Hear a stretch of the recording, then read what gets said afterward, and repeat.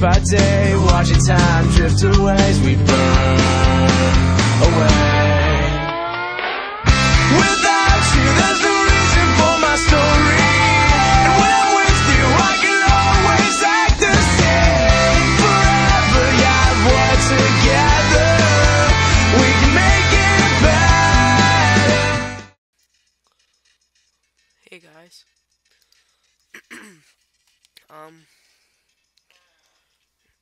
Yeah, what's up? It's like, I don't even know, 5 days after Christmas or something like that. I'm not keeping track at all, because, I don't have to go to school, so I don't really have to care about what day it is.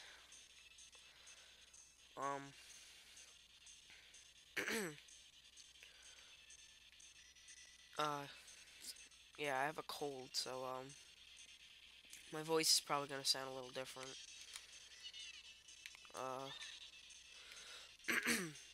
And because of the cold, my head's in, it's kind of like a fog. I can't really think of stuff. I don't really think straight. So, yeah, excuse me if the commentary in this next couple of videos aren't gonna be too good. I've had this cold for like a week now. And, yeah. But, Merry Christmas, Happy Hanukkah, Happy Kwanzaa, whatever it is that you celebrate. I know this is all belated now. I didn't really do a Christmas video because I couldn't think of anything to do. The only Christmas game I can think of is something with snow, and this is the only game with snow. So I'm already doing a playthrough of a game that is Christmas oriented a little bit. Oh my god. Okay, but, I got a headset, so, I haven't made any videos with it yet, so I don't know if it's gonna, you know, make the quality, the audio quality any better or not. But, I hope it does. And I got a controller. Now, sorry. The real reason I, chose this game to do was because, I didn't really, I couldn't really think of any games that would be easy to play on a keyboard. And, now that I have a controller, I might, like, do stuff like Super Mario 64, Banjo-Tooie, and stuff like that. Because now I have a controller, which would make those games, you know, easier for me. Oh, wrong button. Whatever. Oh, I shouldn't have done that. Did 2 people use pans there? But, yeah. So, what I said, I don't remember how many videos ago of this game, but, oh, nice.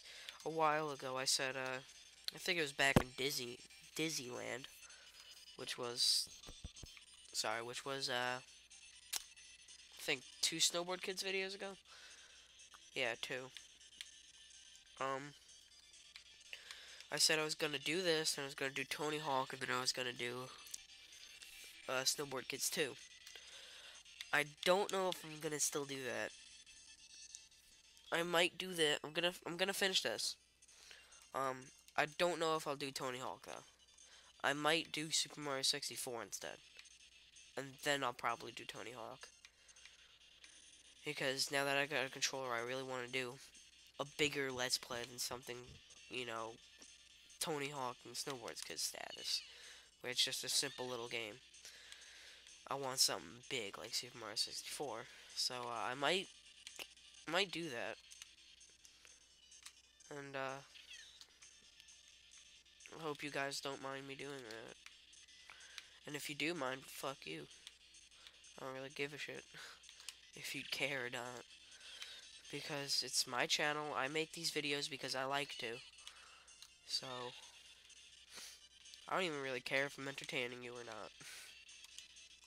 Awesome. Because to be honest, this is probably going to be my most my least entertaining video ever. Because this cold is making it so I can't really think of what to say. But, let's go back to the Christmas stuff. I got, Assassin's Creed 2 and Modern Warfare 2. Assassin's Creed 2, I finally beat it yesterday. Man, that game is amazing. If you haven't played it, go play it. No, why is Linda just amazingly fast, even with a ghost on her? I don't get it. Sorry. But, Assassin's Creed 2, man. That game, I blazed through it. I blazed through the entire story mode because the story is just so good in that game. The last cutscene, though, man, it's so confusing. It's not really a cutscene, it's a part where you can actually, like, move and stuff, but, someone's talking. So it's kind of like a cutscene. It's one of the most confusing things in the world, but it's so crazy. It's great. The only thing disappointing about that game is the final boss. Ezio, which is the guy that you play as during the memory things in the Animus. You play as Ezio, and yeah, yeah, the Ezio decides to challenge the guy who becomes Pope. The guy who becomes Pope is like Ezio's biggest enemy, and he only becomes Pope because he wants more power to get close to a piece of Eden. Which, I mean, if you played the first game, this really isn't much of a spoiler, so. But yeah, so he gets closer to a piece of Eden with that. And there's two pieces of Eden. So by doing that, he gets really close, and then Ezio has the other piece of Eden. And eventually, he gets both of them. And there's this guy called the Prophet, or who is the Prophet. And wow, what was that? And the guy who's the Pope really, he believes he's the Prophet, but it turns out Ezio's the Prophet. It's crazy. The story is so weird. But the final boss fight between you and the Pope, Ezio just challenges him to, hand-to-hand combat. It's so pathetic. You, like, grab him, you punch him 3 times, you grab him again off the floor, and you punch him. That was the only broken part of the game right there. If they never gave you the ability to, like, hit people while, grabbing them, it would have been so much harder to beat him. Because, like, that guy, he wasn't a very good hand-to-hand combatant. He was actually really bad with hand-to-hand combat. But he was really powerful, so it was like, if you ever got hit by him, if he got, like, 2 punches on you, you lose, like, 4 squares of health right away. It's crazy. He's really, like, gay powerful, but, yeah.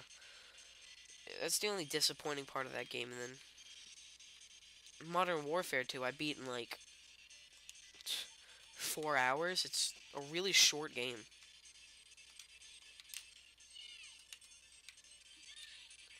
It's a really short campaign, so. Oh my god, there was really a rock there. I swear, I don't want to come in third. I don't want to do this video again. But yeah, this is my second time doing it. Sweet. Awesome. Now, yeah, and then, the really only reason that people like Modern Warfare 2 is because of the online, but I don't know, I was more sucked in with Assassin's Creed 2. Well, that's it for this video. I'll see you guys later. Bye.